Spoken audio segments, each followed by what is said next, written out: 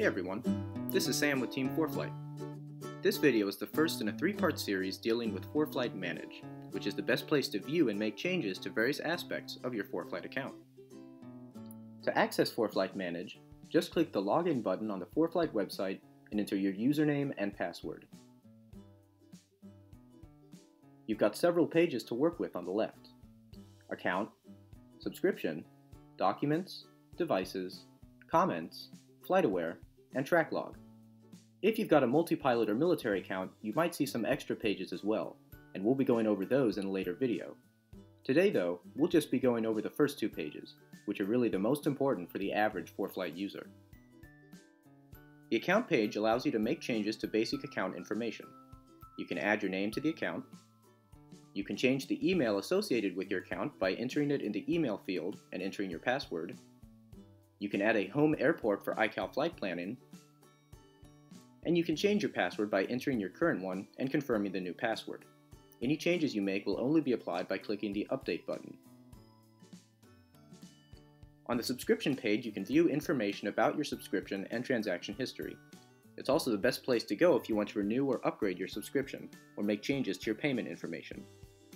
Clicking on Upgrade My Plan will open a window with a list of selectable subscription types: US Basic, Pro US, Pro Canada, and Synthetic Vision. You can select whatever combination you want and see the total price on the right.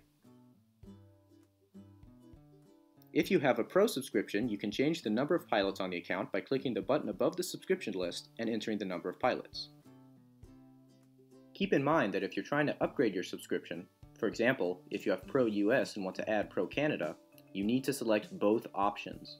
Selecting and purchasing only Pro Canada will remove Pro US from your subscription. When you've selected all the subscription options you want, click Next to view your total payment amount and payment information.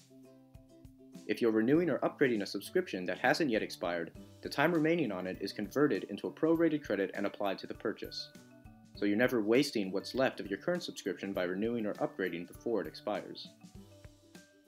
Back on the subscription page, you can change your payment information by clicking Update Payment Method or disable auto-renew for your subscription.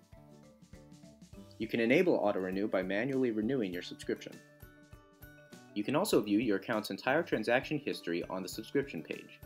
Each item contains the date of the purchase, the plan that was purchased, its price, and a link to a receipt for the purchase. If the purchase was made through Apple, which is what happens when you purchase in the ForeFlight mobile app, the link will take you to an iTunes receipt. Clicking any of the non-iTunes receipts will take you to a page hosted by our payment system, from which you can view invoices for all the purchases made through ForeFlight Manage. That's it for this video. We'll be back next week with part 2 in our series, and if you have any questions, as always, feel free to email team@foreflight.com.